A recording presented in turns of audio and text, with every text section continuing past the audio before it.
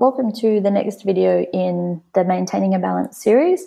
So in this video, we'll be looking at 2 dot points, a theory dot point and a secondary source investigation.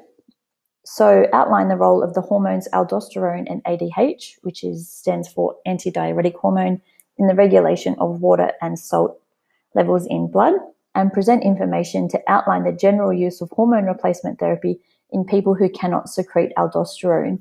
So just a reminder that hormones are substances that are excreted by our endocrine glands, and they act on other parts of our body in order to carry out different functions. So the 2 hormones we'll be looking at in particular are aldosterone and antidiuretic hormone. So antidiuretic hormone's job is to decrease urine output. When the body is low on water, the hypothalamus, which is this tiny section of the brain, contains osmoreceptors that detect changes and causes the pituitary gland to release antidiuretic hormone, or ADH. So the pituitary gland is a tiny pea-sized gland in the brain. So once the hypothalamus detects the change in the level of water, it stimulates the pituitary gland to release this hormone. So the ADH then increases the permeability of the tubules in the nephron, so that they increase the amount of water that's reabsorbed and decreases the volume of urine being produced. So this helps to restore the level of water in the blood by stopping it from being passed out in our urine. So water returns to the blood and the solute concentration decreases. And again, the hypothalamus detects this and therefore stops the pituitary gland from releasing ADH. A decrease in water in the blood also triggers the thirst response. So once we drink, there's no need for ADH to be released and carry out its different functions on the nephron. Caffeine and alcohol are 2 substances that are diuretics, so they inhibit the release of ADH. So ADH stops us from going to the bathroom when we don't need to. Diuretics such as caffeine and alcohol increase the amount of urine that we create, so we do pee more when we drink caffeine and alcohol. So this image here shows the normal water levels in the blood. So just the key for the next couple of slides is the blue arrows show the water, the green arrow shows the ADH, and the yellow arrows show the urine. So we can see here we've got a steady amount of water. So we've got a steady amount of ADH in the blood, and our kidneys are producing a nice even amount of urine.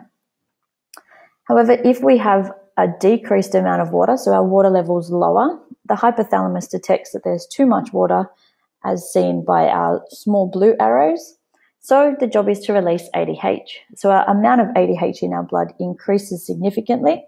They make their way to the kidneys, act on the tubules, and less water is removed from the blood. So the urine becomes more concentrated. So this is, for example, when we're dehydrated. When we're dehydrated, our body works to draw as much of the water in, which is a response to ADH being released, and we only produce small amounts of urine, and it's concentrated, so it's got that dark yellow color. Okay, so a person is thirsty and drinks more water.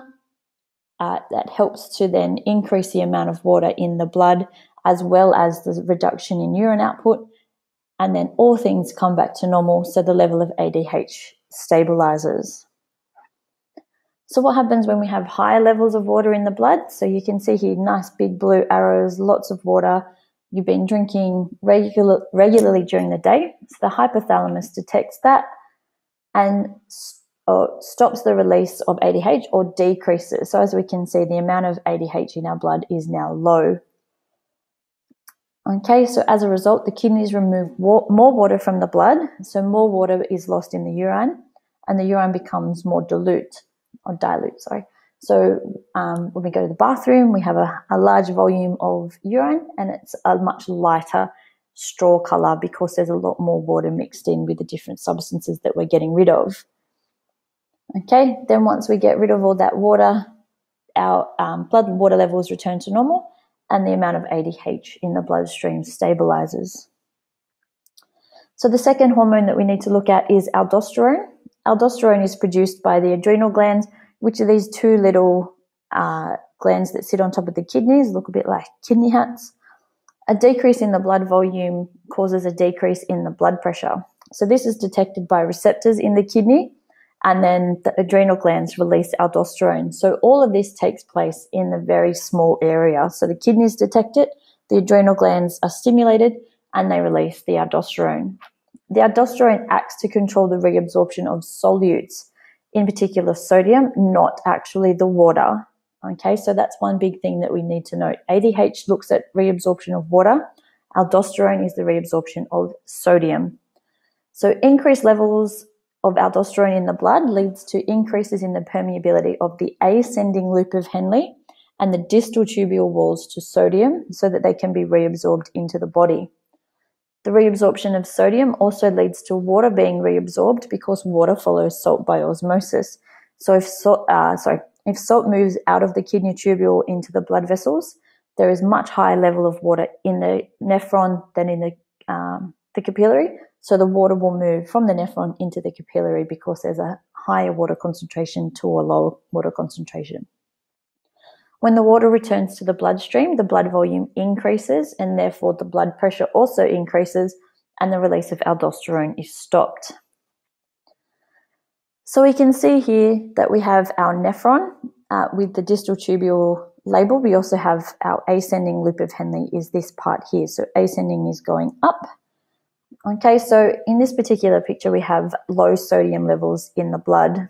So low sodium levels in the blood also lead to a decrease in the amount of water in the blood and therefore a decrease in both blood pressure and blood volume. So this is detected by the kidneys and they stimulate the adrenal glands to release the aldosterone. So once aldosterone does its job, the ascending loop of Henle and the distal convoluted tubule both become more permeable to salt. So as we can see, the sodium and the chloride, most commonly the sodium is moving out of the nephron back into the surrounding tissues. Okay, so water follows the salt out of the distal tubule by the process of osmosis. So what's the word I'm looking for? Inadvertently, aldosterone does work to help reabsorb water, but its main job is to reabsorb the salt, and then the water is just tagging along through the process of osmosis.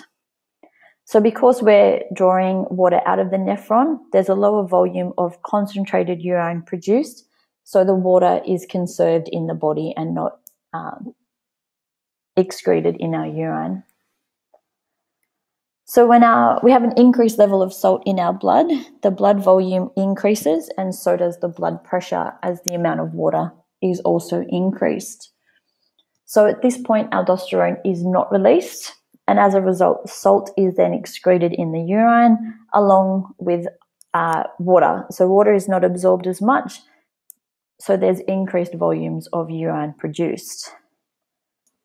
So you'll recall from the syllabus dot points that were at the beginning of the video that we need to also be able to have a look at the use of hormone replacement therapy for patients who cannot secrete enough aldosterone. So this is known as Addison's disease, and it's a rare chronic endocrine disease. So the reason it's an endocrine disease is because it's related to hormones in which the adrenal glands do not produce sufficient aldosterone. So it's sometimes also referred to as hypoaldosteronism. So hypo meaning low, and obviously aldosterone. The condition arises from problems with the adrenal gland, obviously as this is where aldosterone is released from, and can be caused by the body's own immune system attacking the adrenal glands, certain infections, or various rare cancers. Addison's disease is generally diagnosed by blood tests and medical imagery. Treatment involves the replacement of the absent hormones, and lifelong continuous steroid treatment is often used with regular follow-up treatment and monitoring for other health problems. So some symptoms of Addison's disease can include high urine output because the aldosterone, remember, draws salt from the nephron and also takes water with it. So if that's not taking place, that excess water is being excreted. So we have a high urine output. And remember that if we get rid of lots of water, our blood volume and our blood pressure decreases. And some other symptoms can include fatigue, weight loss, craving salty food, anxiety, lightheadedness, and the darkening of the skin.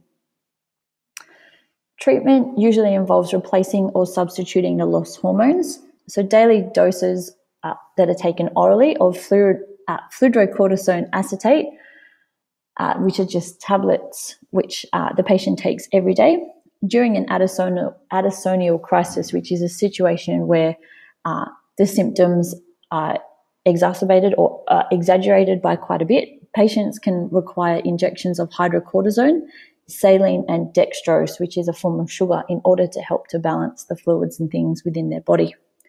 Treatment will need to continue for the length of the patient's life, and some side effects may result, just sort of as with most of our treatments that we have these days. Unfortunately, some side effects can result. The prognosis for people with Addison's disease is patients who undergo hormone replacement therapy are often able to maintain normal lives. They've just got to make sure that they take their daily dose of their hormone replacement treatment. Otherwise, it could lead to life-threatening complications. So this picture down the bottom here is of the Kennedy family. So JFK, who was the president of the United States, he actually suffered from Addison's disease. And obviously that didn't have any real impact on his life, as he was able to become the president. And it didn't really... so it didn't really have a massive impact on his life. It would have obviously meant that he had to take these daily doses of hormone replacement therapy. However, it didn't stop him from becoming the president. And that's the end of this video. Thank you.